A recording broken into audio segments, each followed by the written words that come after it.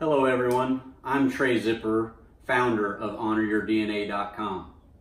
Our old cemeteries all across America, the burial places containing the remains of your ancestors, are in trouble. And together, we as Americans are going to do something about it. Millions of graves have already been lost, and every day we're losing sacred ground. What you see on the screen is an example of what happens when the old person who mows a cemetery passes away. Beneath that fallen tree is the grave of a Civil War soldier who fought in more than 38 major battles, places like Bull Run, Fredericksburg, Antietam, Chancellorsville, Gettysburg, the Wilderness, and Appomattox. Take a look at this dog cemetery in Michigan. This place will move you, literally bring you to tears. It's incredible what they've done there to honor American service dogs. Just look at the decorative entry archway, the manicured grounds. They don't have just one flagpole for these dogs. They have at least 16 lighted flagpoles, all with brand new, crisp, brightly colored American flags. They have massive granite monuments, laser etched with historic photos of dogs in action. This is a historic human cemetery located within a luxury gated golf course community in Lee County, Florida. You see that white headstone back there in the brush? That's the black algae-covered marble headstone of a United States Army veteran. A few feet away is a brand new lighted tennis facility, but I found no lighted flagpole for this American soldier. And why should we, as American citizens, spend money on a silly old lighted flagpole? Wouldn't we rather play tennis? Why should we make an effort to fly the stars and stripes over the grave of a man who served our country as a Union soldier during the American Civil War? Ponder that. These sacred places are God's ground, hard evidence of our past, and I believe every American will agree these hallowed plots are worth saving and protecting with a respectable level of care worthy of our ancestors.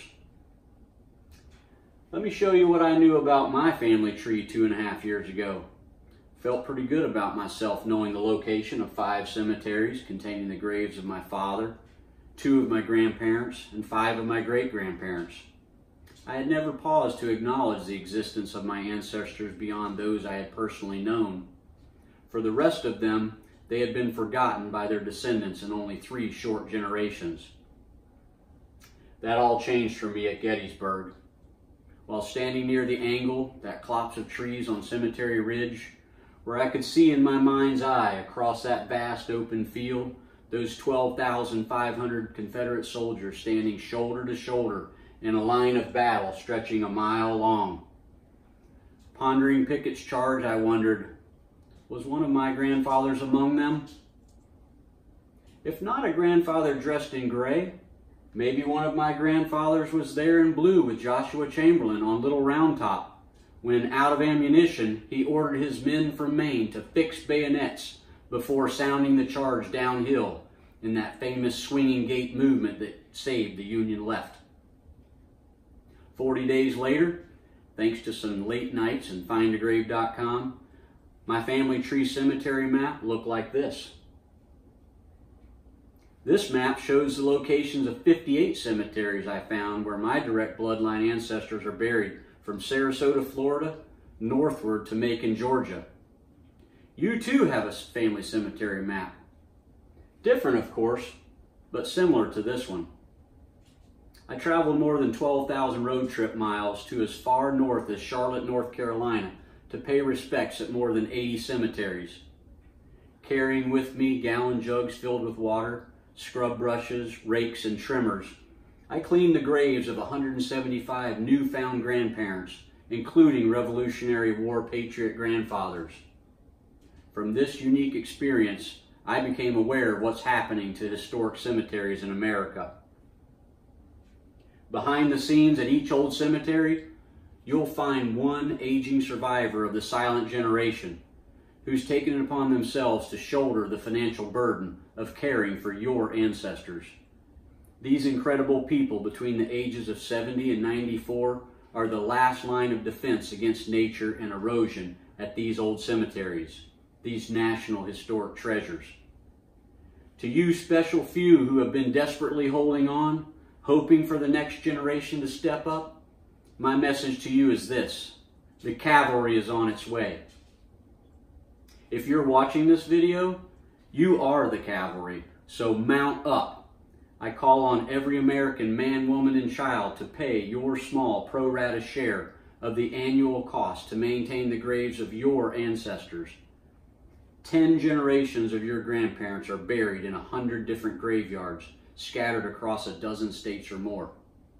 If you aren't personally mowing a cemetery every week, then honor the sources of your DNA by contributing $10 or whatever amount is on your heart at honoryourdna.com. Our mission is to consolidate contributions into one large pool of money and then distribute that money to cemetery caretakers on the front line. As you can see, maintaining a cemetery isn't cheap at $6,000 or more per year, but the financial burden is minuscule per living person descended from someone buried in a given cemetery. I'll share the math in another video, but with literally hundreds of thousands of people connected to a cemetery by DNA matches, the cost per living person ranges from 1 cent to 5 cents per cemetery per year. It's not realistic to think every person will care enough about their ancestors to contribute a penny or a nickel. So that's why any amount from you is welcomed and respected. We've had contributions ranging from $5 to $500 and every dollar amount in between.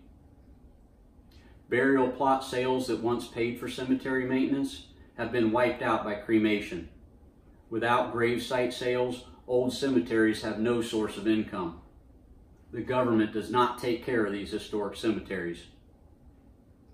Churches where these graveyards were consecrated were abandoned many years ago. The white wood frame structures literally rotting to the ground or gone entirely. The roof at the back of this church was peeled up and open to the back, allowing rain to pour inside. Congregations at surviving historic churches have declined to only a few aging members. I've witnessed several churches where only 1 to 3 elderly members remain. Pioneer family burial grounds are bulldozed for development, plowed under by new owners, or consumed by trees and scrub. There's a higher purpose happening here.